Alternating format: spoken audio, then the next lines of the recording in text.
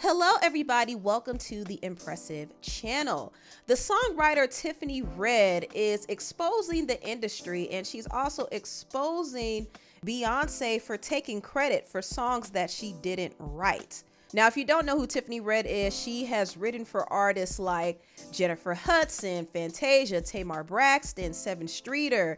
She wrote Zendaya's hit song Replay. She's written for Cassie. In fact, not too long ago, she actually did a whole interview speaking out against Diddy on Cassie's behalf, and she actually witnessed Diddy mistreat Cassie. So she spoke out about that, and she's not backing down. She's exposing some more, and I'm telling you, this is the year of exposure because it seems like every week somebody is getting put on blast. Now, Tiffany has been speaking about the unfair practices in the music industry, and unfortunately, when songwriters write a song for artists, the artists get a percentage of the publishing, even though they didn't write a single thing. So this is very common.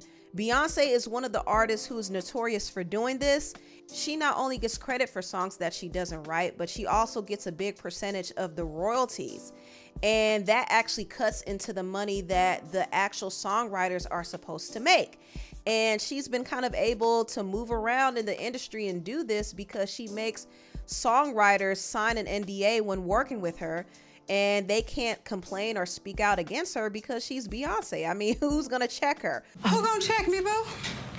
Now, Tiffany Red has not worked with Beyonce in particular, but she is speaking out because she's tired of hearing about Beyonce's unfair practices, and she's tired of the industry altogether because the songwriters are not getting paid what they used to. I mean, the songs aren't really selling like they used to. They're being consumed through streaming, and streaming doesn't really give artists that much money like that. So nobody is really getting paid from music like that. A lot of times artists have to go out and perform and make their money on the road. But when it comes to streaming, they get a little change here and there, and they have to split up the money so many different ways. And also a lot of the money goes to the labels, and the songwriters basically get pennies. They don't get paid enough to live on. They hardly get paid. And Tiffany is over it. She called Beyonce out. She actually called her out after Jay-Z gave his speech at the Grammys.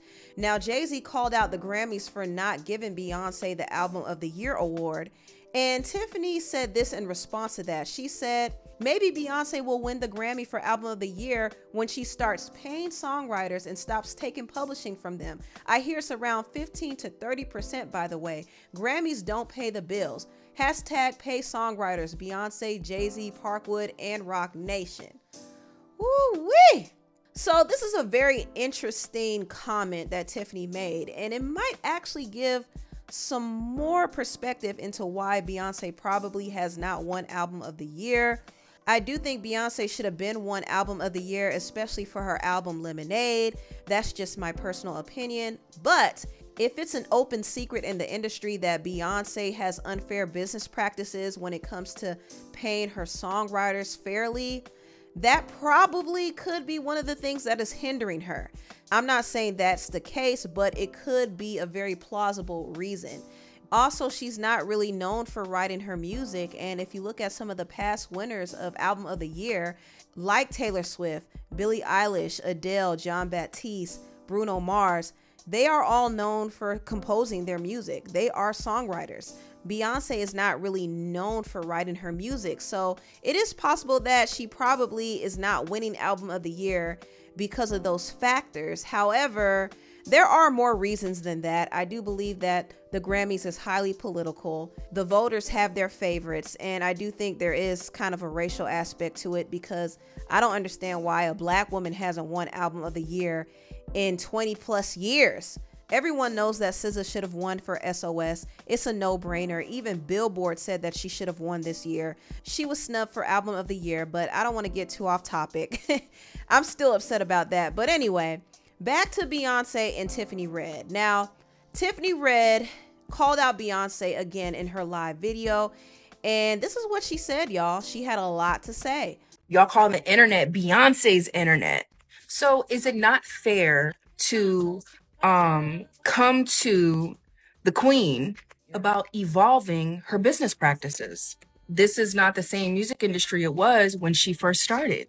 publishing makes far less money than it used to. If you're not writing the single, you're not making any money. So every percentage that we get of publishing matters because it's all we got and it's worth so much less now. But does that stop her from taking publishing despite that? No. Would I like to see a change? Would other songwriters and producers like to see a change? Yes. How do I know? Because they tell me all the time. It should not be too much to ask a queen to modernize her business and pay songwriters a livable wage. It's not too much to ask. She made $579 million off that Renaissance tour. Ask the writers how much they made.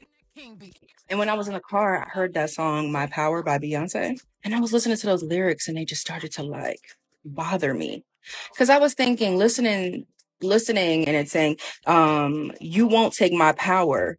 And then when I think about how many songwriters that have written for this woman whose power has been taken, then it made me think about that song, Break My Soul, You Won't Break My Soul. And then I think about how many songwriters' souls have been broken as this woman is taking the publishing, which is the only thing that they have. They're publishing in a big chunk too. You're literally watching Beyonce get more famous, rich, bigger off these lyrics that you write, but you don't have anything to show for it. That's breaking somebody's soul. It makes me think about that song, Freedom. We don't just want to watch you be rich. How's that free? I think Beyonce is a brilliant artist. I also think that Beyonce is a hypocrite. Lyrics of liberation don't pay the people who write them. I talked to somebody yesterday. Somebody's a manager of somebody who is a writer and producer on Renaissance. Okay? The record is one of y'all faves. The song was written 6 years before it got to Beyonce. She got 25% of the song. I've talked to another writer who wrote and sang on one of your favorite songs. Credit not right, all kind of shit fucked up. His business still isn't handled. Beyonce was on tour last year with that record, with that person's vocals, all that. The reason why people who work for Beyonce don't talk is because they're all on NDAs. Because that's also how she works. She silences people so that nobody can speak. I'm not a writer that's written for Beyonce. I haven't shot my shot at Beyonce because I'm not willing to give her any publishing. Not because I haven't had the opportunity. I've had the opportunity to work with everybody. And I've turned down a lot of stuff because I'm not willing to play these games. There's a massive power dynamic happening. Please don't act like it's easy to negotiate with Beyonce and her team, because it is not. If that was the case, there would not be so many people coming to me like, Tiff, this is how much was taken. It's not negotiable. It's not. These are the terms, which means, okay, cool. Then we work for you, Beyonce. So that means you're an employer. I remember having a conversation with a writer who wrote on, what was the record Beyonce did after or before Renaissance? I can't remember, whatever the record was. I remember talking to one of the writers and talking to them about how much of the publishing she was taking. And this writer was like, look, Tiff, I don't want no smoke with me. Like, I just let her take the publishing. That's bullshit. And you know, the thing that burns me up the most about Beyonce, and this is why I'm speaking about her specifically, is because Beyonce is Queen Bee. Beyonce is a Black artist. Beyonce represents Black excellence. Beyonce's team, like the people who work with her, these writers that I'm talking about that are exploited, they're us. My comments about Beyonce not winning Album of the Year and me saying, you know what, maybe karmically it's not coming to you because of the way that you're doing creatives, I meant that with everything in me. I hear the racial discussion and all the things, and I think that that has its place. But this has its place too. Beyonce could absolutely reform her business practices. Beyonce could absolutely reform Parkwood's business practices. It's a decision. It's a fucking choice. It's a choice to take 25% of publishing that you didn't earn. That's wage theft. That's what that is. That's bullying. That's abuse of power. That is the power dynamic. That's the gun. People out here think they're going to lose their opportunities, lose their jobs, lose their relationships, lose everything trying to negotiate. And y'all fucking know that shit.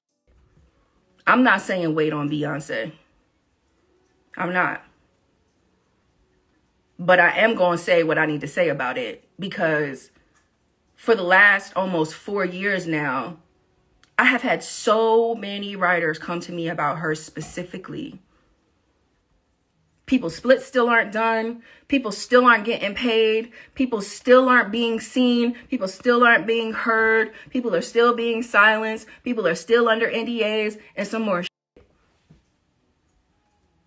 While Jay-Z's up there on Sunday talking about why it's not fair Beyonce don't got a Grammy for Album of the Year. So hell yeah, I had something to say. Because it's hypocrisy. Also, not for nothing, Taylor Swift is a songwriter. She writes her albums. So that's what Tiffany had to say, and she's really calling Beyonce to the table right now and trying to get her to change. And honestly, I think Beyonce needs to take heed to this message, because this is probably the reason why she hasn't won Album of the Year for real. Beyonce has the most Grammy wins in history, and that's due to some of her connections on the Grammy board. I do believe that Jay-Z is a part of the voting committee, and some people say that he might even be a part of the secret voting committee. But even with all of those connections, there are some people who still won't give her that Album of the Year. They're intentionally snubbing her. And who knows, maybe it's because of her practices behind the scenes. Who knows? But I do find it interesting that this is an open secret in the industry, but songwriters still want to work with her. And the question is why? Why work with her, then complain about it? Like, what's the reason? You know how she gets down. You know that she's not trying to pay y'all. You know you're going to be sitting there working in the Parkwood sweatshop all day long, slaving in the studio, overworked and underpaid, and you probably won't even get the recognition you think you're going to get. And the question is it all really worth it? I mean, I understand how big it is for a songwriter to have Beyonce's name on their resume. It's a big deal, but it doesn't pay their bills. Can you pay my bills? Can you pay my telephone bill? No, she's not going to pay your bills. So why work with her? I think what it boils down to is this. There are some people in the industry who are willing to set aside their principles and their standards in order to rub shoulders with bigger names. And this happens a lot when it comes to Beyonce. A lot of people are willing to just shut up, suck it up, and just be happy with the fact that they get to work with Beyonce. At the end of the day, it is their choice, so they have nobody to really blame but themselves. They shortchange themselves when they sign up for that, knowing they're not going to get paid what they're rightfully owed. However, I do think Beyonce needs to start paying attention to this. I hope she watches this video. I hope she sees what Tiffany Red said and realizes that people are whispering about her behind the scenes. And this could be why she hasn't gotten that Album of the Year. So for her next album, her country album, she needs to strongly consider changing the way she does things. She really does. So anyway, tell me what you all think about this video down below. Please like, comment, and subscribe, and share this video if you care. Thank you so much for watching, and I'll see you next time. Bye.